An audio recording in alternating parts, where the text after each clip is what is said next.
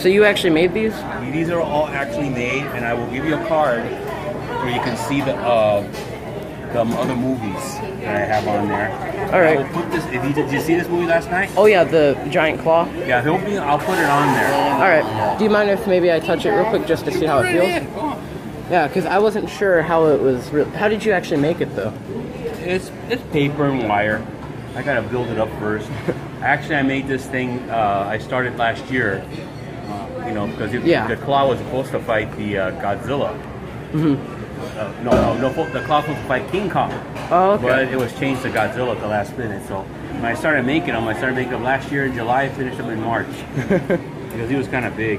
Yeah, these are very cool. At first, when you only saw the tail, I thought it was like SH Monsters or the NECA, and then I was like, wait a minute, I saw that in the playroom or the model room. All right, but thank you, very cool. Enjoy. There's other films on there. They're gonna show also. Tim Price is gonna show one of my film in the raw, on the projector. All right. It will feature this character. I give you a little picture of the card. Oh, the card. It will feature this character, the Outcast Underman.